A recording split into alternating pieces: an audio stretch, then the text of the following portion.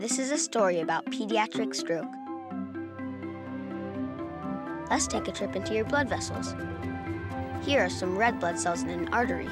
That's a vessel that carries blood to the body. And blood moves all around our bodies to get us the oxygen and nutrients we need. These 3 blood cells in particular are on their way to the brain. They're just taking their time to get there.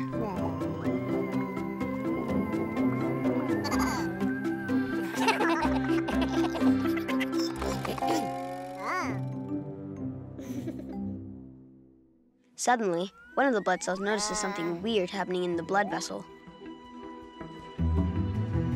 It's twisting and tearing.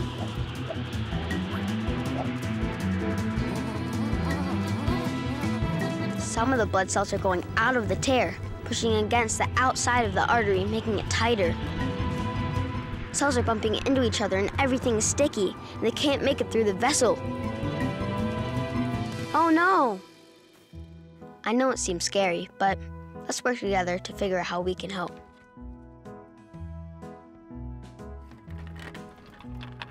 Here's a very sick boy. His parents notice his smile looks different, and he has a tingling feeling in his arm. It can be very scary for mom and dad who don't know what's wrong, but with the doctor's help and help from their team, we can tell that this boy has had a stroke. This means that his brain hasn't been getting enough blood. Think of it like a farm. On a farm, crops need water to grow. If there's a kink in the hose and the water stops flowing, the crops will not grow. But if you fix the hose to keep the water moving, the crops will start to grow again. In the same way, there will be problems if blood can't get to the brain. Sometimes, strokes are caused by a little piece of bone in the spine called a bone spur, which only some people have. When they turn their head really far, like someone trying to shoot a bow and arrow, that spur can twist and narrow the artery. This is called bow hunter syndrome. Doctors can help in a few ways. One way is to surgically remove the bone spur. Another way is to restrict the movement of the neck so that the vessel won't get twisted. Another important treatment is medicine, which will make the blood cells less sticky and help them keep moving. Let's try medicine to see if we can get the blood flowing to the brain again.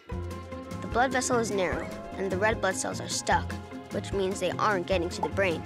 But if we use medicine, like aspirin, to make everything slippery so the cells got unstuck.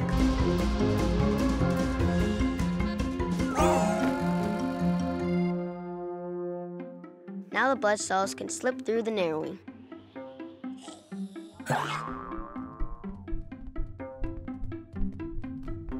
Medicine also helps the red blood cells stay inside of the vessel, while time allows the hole to get better.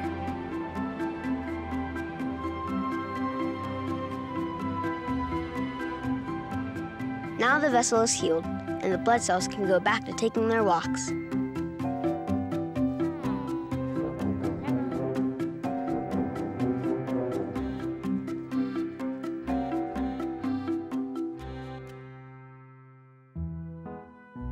Being sick is no fun. With time, patience, and your doctor's help, you'll be feeling better in no time.